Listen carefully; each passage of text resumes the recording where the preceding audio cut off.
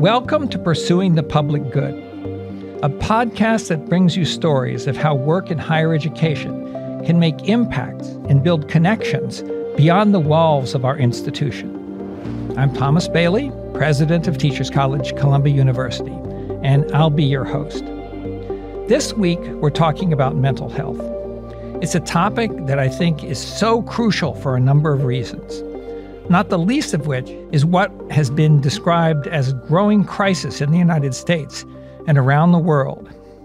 New York's Governor, Kathy Hochul, focused on mental health challenges facing children and teens in her recent State of the State address, calling out the impact of social media in particular.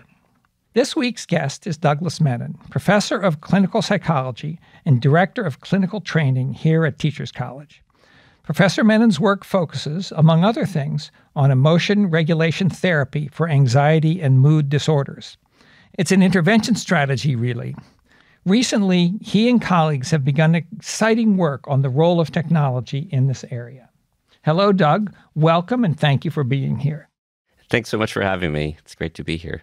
I know that there are many important areas of focus that you and your colleagues are working on in the field of mental health. But this week, we want to dive deeper on just one piece of what you're doing, integrating technology into mental health support. Before we get there, tell us what area of mental health treatment you're focusing on and why we might have a need for better interventions. Yeah, absolutely. We know these are really uncertain times, and many people are impacted by that uncertainty because of people losing their job, of unrest, of difficulties in one's community. People also are increasing in having anxiety, mood conditions, trauma. And all those experiences produce a sense of uncertainty, of not knowing what could come next. And that can be a state of apprehension, of chronic stress. When stressors are uncertain and are daily, we can get into a state of apprehension. We might have loss. And those can produce, anxiety and mood conditions. We treat people who have diagnosable anxiety and mood conditions, and we treat people who are in difficult scenarios, people who have medical conditions, people who have loved ones with medical conditions, and also people who went through the pandemic and had some difficult experiences through the pandemic and are impacted by COVID. So those are some examples of people who are experiencing what we call distress, just the experience of stress that we keep in our minds. I guess COVID is one thing, but you think those are increasing, that in general we're having more of that? We are. There's more uncertainty. I think there's less sense of community. There are more economic uncertainties, more experience of discrimination and bias. There's more pressure with less opportunities. So I think young people particularly have more pressures on them. Of course, I'm sure we'll talk more about the pros and cons of digital experiences, but the online community also challenges people in ways that we've never experienced before. There's some research that shows that there really is a cohort effect. When I say cohort, what I mean is we're thinking of people this age. We're also looking at it within this generation, within this time period. We might compare this cohort to young people who are in their 20s and 30s, say, or teens and 20s, to those in the 1980s or those in the 1940s. We think of what was happening for the same age group in different times, and we talk about that. Certainly other past cohorts had to deal with things like World War and other things, but the evidence shows there's more anxiety in this cohort. There's just generally more uncertainty. Do we see a kind of a recovery from COVID a bit, or? People are improving, and I think one of the big parts of this is social connection. So people coming back out and being able to reconnect with the parts of their lives, their roles, things that were there before. People have engaged with technology and remote work that have been useful and given people flexibilities. People also just learn to cope and learn that they have resiliency in ways they might not have realized before. So you talk about the cohort effect. I mean, COVID is obviously one thing, but what are the underlying issues that make this cohort unusual or have its own characteristics? One of the biggest parts is loss of community, at least in America. So not having a defined community or defined expectations, those are all pros and cons. People have more flexibility and more say, but also have lost a sense of what to expect. Economic changes, what people might think would lead to a successful life has changed. For many, there's less roads to success. And I think there's more awareness of other people who may be gaining things that one isn't. The internet comes in that way too. So people have contrast. And I think those things are a big part of it. Tell us a bit about what it is that you're actually doing here to try to address these problems. One of the most important aspects of managing distress is learning how to know when you're having it in difficult moments. Our work is really about helping people understand the parts of their emotional experience when they're in distress. We all know that we get upset, but we often have trouble catching it or becoming aware of ourselves in those moments. We can feel cloudy. We can not have a sense of what to do, feel frozen. And what we know is we can draw from the science of emotions and the neuroscience of emotions. We know a lot about the stages of our mind in those very quick emotional experiences or over longer periods of the day or through weeks. And we can leverage that understanding of the brain, the body, the persons in social interaction to improve and help people respond to their emotions in difficult moments. So our work has been to delineate what skills would help people identify when they're in those moments, gain clarity in them, and utilize different skills to get better at taking action. And so our work has been to help people with very specific behavioral interventions that could help them make different choices and utilize skills to help them do that, to feel better, but also to be more effective.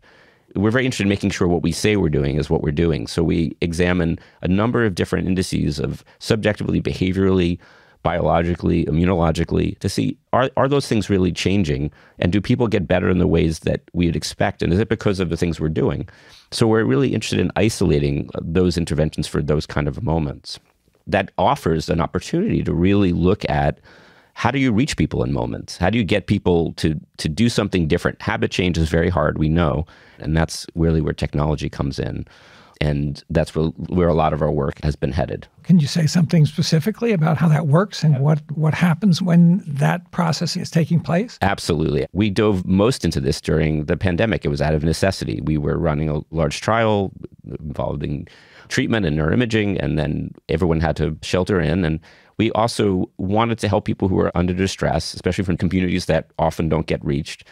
So we first developed a system of just doing remote therapy, video therapy, but trying to have them utilize a system that they could use when they weren't talking with someone. So we developed an app, and really want to have a shout out to my PhD and master students from TC who were such an instrumental part of developing this during a very difficult time to help reach people. One of the images of the mental health crisis is people staring at their phones and disconnecting. So when you think about counseling and therapy, doing it through a phone almost seems like a contradiction. How do you deal with the issue of too much social media, too much staring at a device, at the same time using that to address some of those same problems? I think it's the idea like when you have an icy road and you turn into the skid instead of away from it.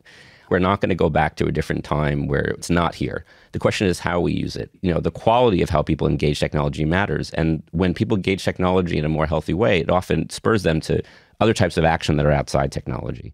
It meets them where they are and allows you to reach them at those points. Also, we have to think about it differently. Even when we think about therapy, a lot of people think, well, I don't want to talk to someone on video. I want to see someone in person. But there's different forms of intimacy. There's different ways that when we think even about teaching, that Zoom and doing remote work creates a different way of learning. Being able to connect with someone on a phone or on a video provides a certain kind of eyes-on connection that isn't necessarily there when we're speaking in person. We might look away. So there are ways to actually create intimacy. Even with texting, that can actually be more intimate, especially for younger generations to be able to express themselves. So there are ways that you can get people to go do things that outside, to put their phone down, but reaching them from the phone might be a more powerful way to do that than ask them to put down the phone first. So how does somebody get access to this? Is it through a therapist, or can I download it from the App Store? Not yet, but for this system, we're still testing it. And so for those interested in being involved in the study, they would be people who meet criteria for having difficulty with anxiety and mood problems, being distressed either chronically or from a difficult experience. We would then speak with them. We would then send them some questionnaires to see if they meet that criteria. And if they do, we then speak to them more about their experiences.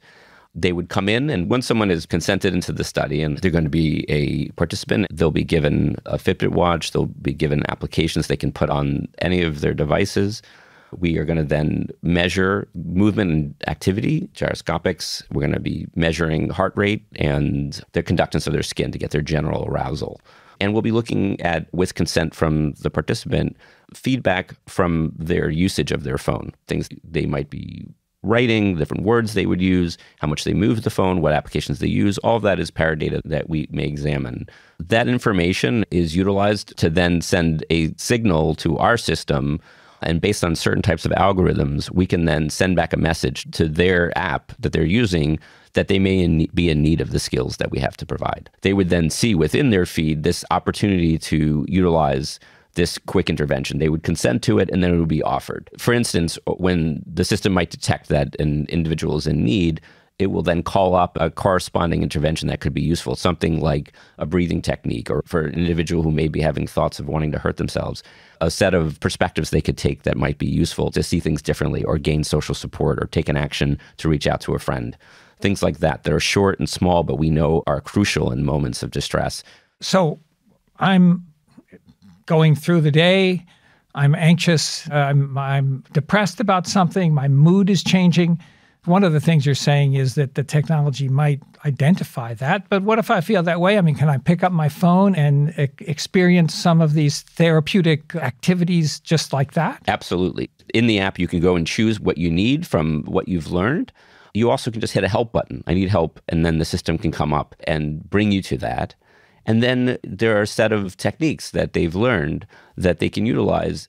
All right. So can you tell us what sets this apart? Tell us about how this differs from what other people are doing in other approaches. I think Teachers College is a unique environment because we really hit many foci, right? We're able to contact the clinic, those in need. We're able to contact those in school and learning environments, also in communities in need, as we hear in New York. We span so many different areas. So that offers a lot of expertise and a lot of ways that TC researchers are able to think a little bit outside the box. When I think about the pandemic study that we did, the trial, we were able to reach communities in need. We were able to think about ways that the technology could meet people's experiences here in New York. Some people were sheltered in. We had people respond on their phones, and they could join us from a park.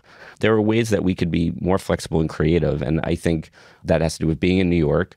We also could collaborate with different types of academics that allow us to sort of think outside the box.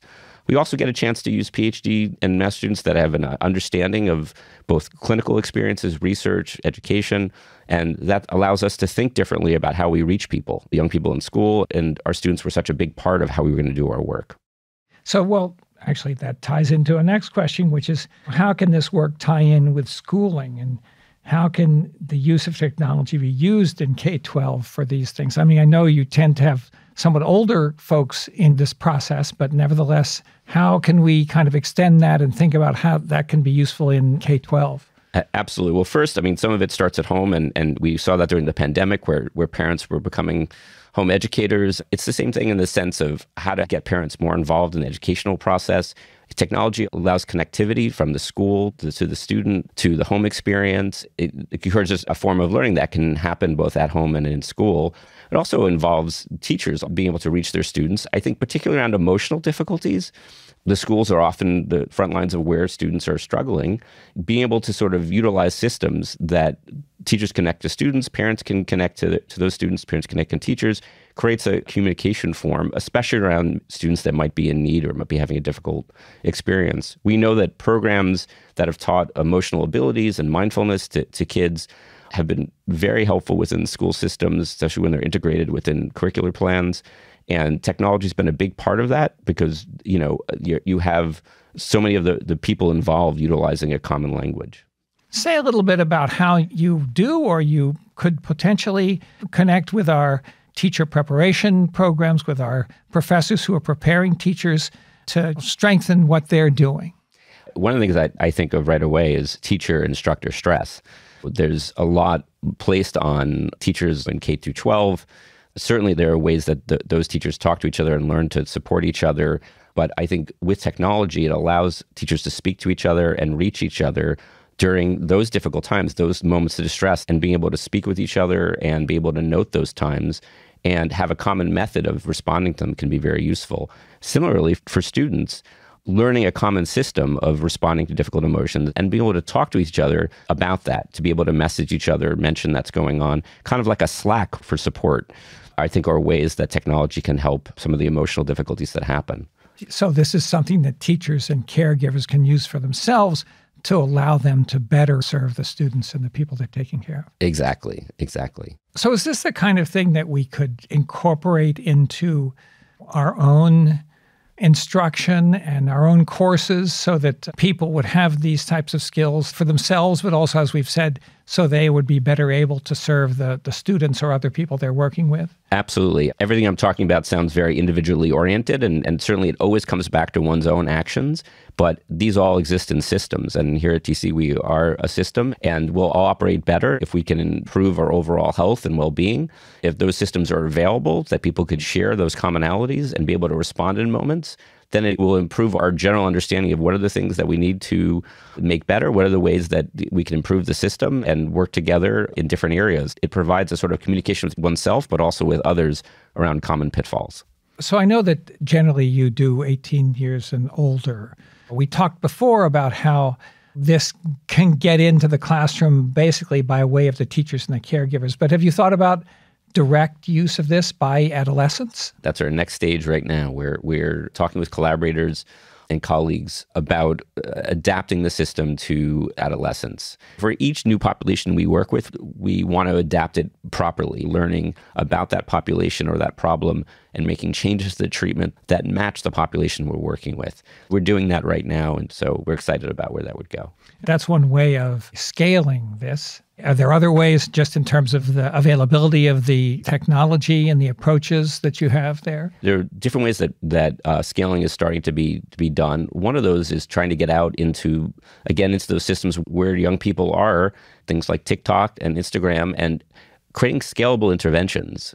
They're not meant to fix everything, and they're not meant to keep people on their phones, but they're meant to reach people when they're in a difficult moment. So using those same kind of analytics, these systems would reach people when they see certain words that are said that might be concerning, certain places they may be going on apps. And like the way we get annoying ads, be given a possibility to do a very brief intervention that may help people engage. So we're an academic institution here. We do research. So what evidence do you have that this works? Everything we do is science-based. So everything that we're talking about, we've tested.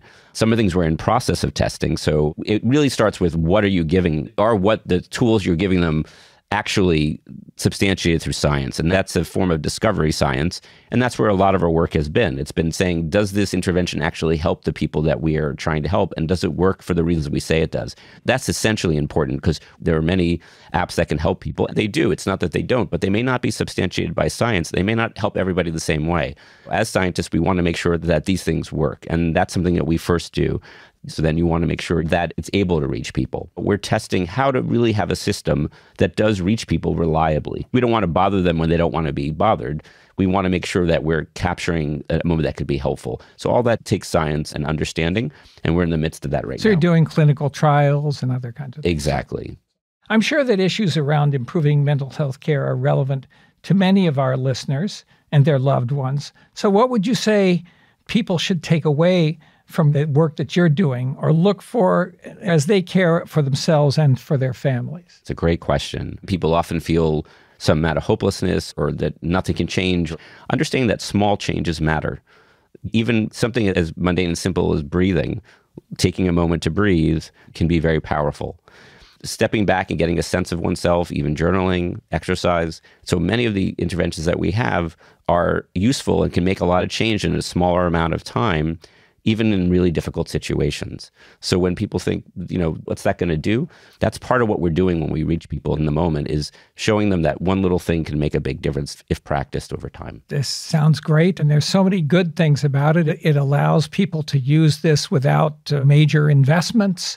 It's scalable. It's been shown to be effective. Here we are at Teachers College. I mean, what can we do as an institution to help you bring its benefits farther into the world? One of the things that we know is technology moves very quickly.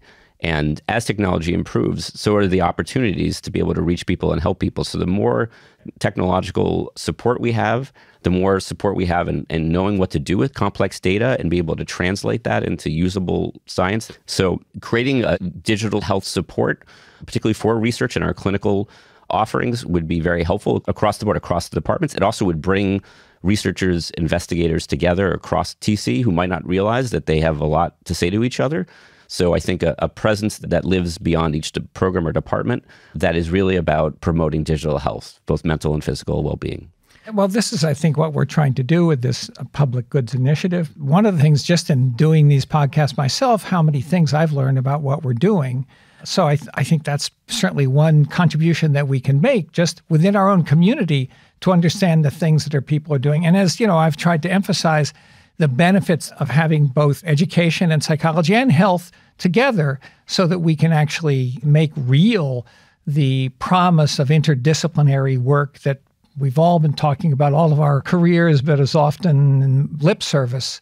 So I really see within this the way to bring these together, and I hope that we can go beyond the many individual things that faculty are already doing, all of which are wonderful, but pull them together in a way that makes people more aware of them, that gives them more power, that projects them more into the world. So I think this fits really well with that.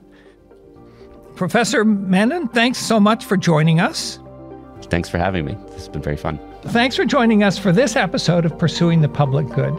Next week, join us when we talk with Professor Oren Pismoni-Levy about how we can start taking actions now on one of the biggest challenges of our time, sustainability and climate change.